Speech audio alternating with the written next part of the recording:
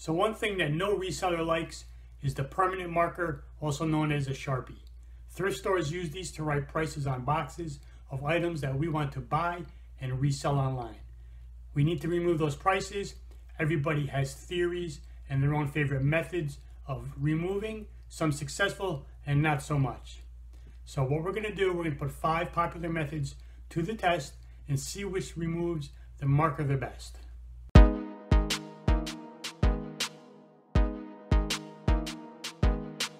Alright, now all 5 of these items are typical household items, and I happen to have every single one in my house.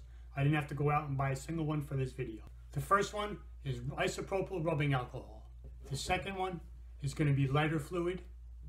The third, nail polish remover. The fourth, WD-40. And the last will be dry erase markers with a sponge to wipe it off. Alright, so I'm going to use this cardboard box. This is a typical product box you'll see in stores. It's cardboard, but it has kind of that glossy finish. Of course, if it was just plain raw cardboard, it would soak right in and there's no getting that off. So what I'm going to do, on one side of this, I guess I'll write the name of each product with the black Sharpie, and we'll wait 24 hours and then we'll try to remove each one. And on the other side of the box, we're also going to do the same thing, and we're going to wait 1 week and then try to remove those. Now, typically stores write the prices, they put the products out, and anything that's good quality is going to be snatched up by resellers within a day or a few days. So usually you won't come across an item that has Sharpie on it much longer than a week at the most. Alright, so I got the black Sharpie. I'll write the name of each item, different locations on this side of the box. Let's do lighter, and then we'll write nail. We could write WD-40, and maybe on the bottom we'll write dry erase. Alright. Alcohol, lighter fluid, nail polish remover, WD-40, and dry erase markers. We're going to let this sit. Let's just write 24. So we know 24 hours for that side. Now we'll do the same on the other, and we'll make that for 1 week. Alright, and I got the same on the other side, and I marked it 1 week. So both sides are marked, and we'll let them sit. And just so you see the date, today's Tuesday, November 5th. Alright, that's it for today. We'll let that soak in, and we'll see what happens tomorrow. So I'll see you in 24 hours. Alright, so I'm back. It's 24 hours later, and let's put these methods to the test. Here's today's time and date. We're about 20 minutes shy of an exact 24 hours. Alright, one of the things I always keep around for cleaning product is just a pack of wet wipes. So I'm going to take one, and I'm just going to make sure that this will not wipe anything off. So here's where I wrote 24 hours.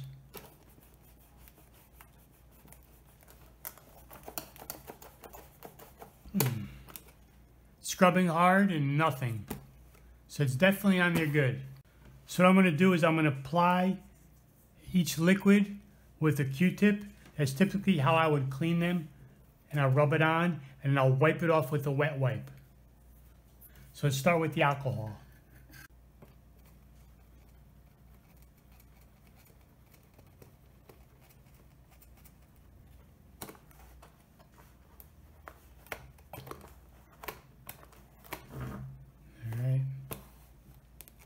It came off, but it's leaving residue. Let's do a second.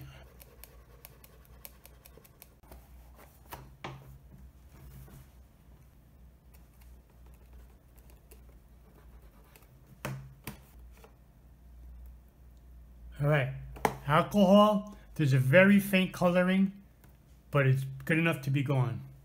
So alcohol, after 24 hours works. Next up is the lighter fluid, so I don't want to get it anywhere. Do another Q-tip. Soak it in the lighter fluid. Now let's rub it on.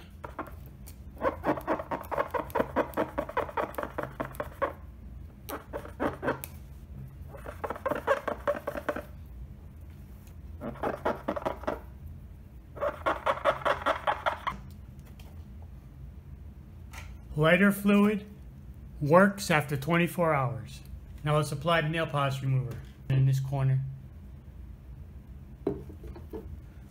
Soak up the Q-tip.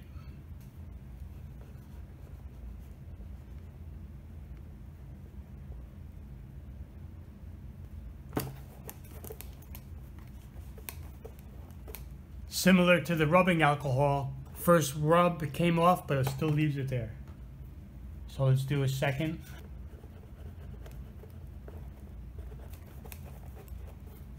Nail polish remover works after 24 hours.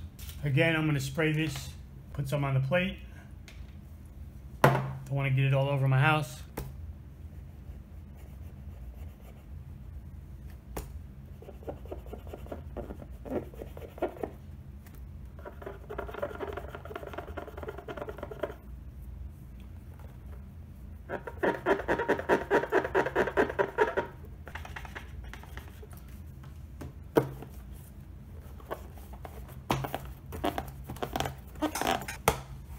WD-40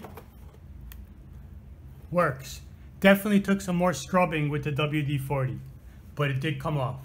And I will also say that after I wipe each one, I'm kind of smelling the box because these do have odors to them, these liquids.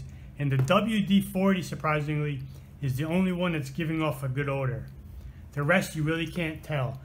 Now for the dry erase method, color over it.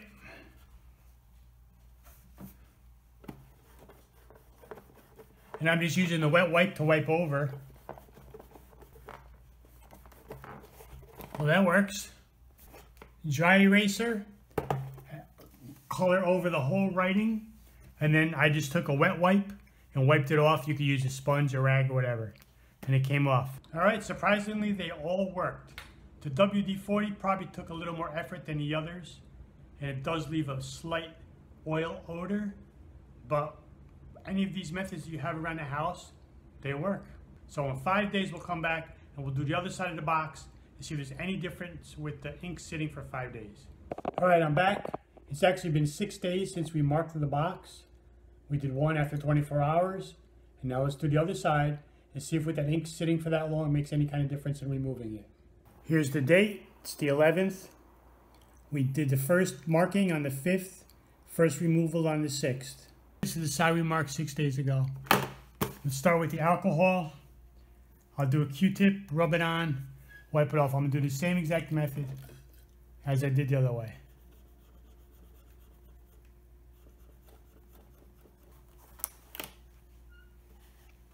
All right, you can faintly see it. Let's do the lighter fluid. I'm just going to pour some in a little plate again.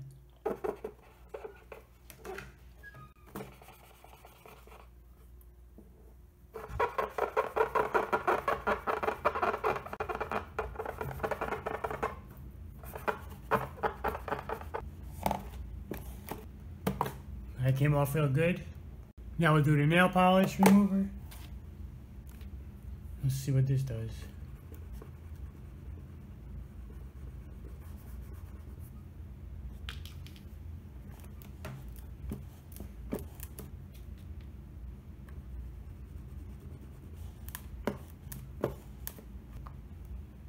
Pretty much all gone.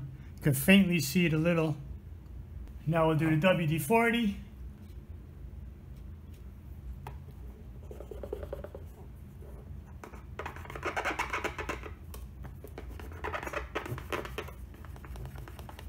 Well, that takes a lot of rubbing.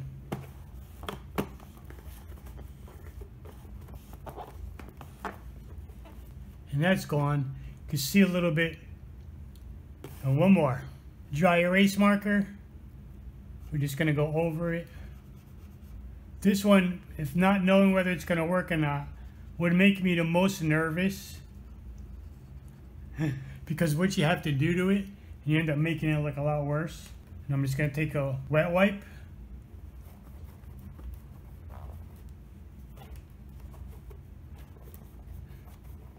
A few spots stayed.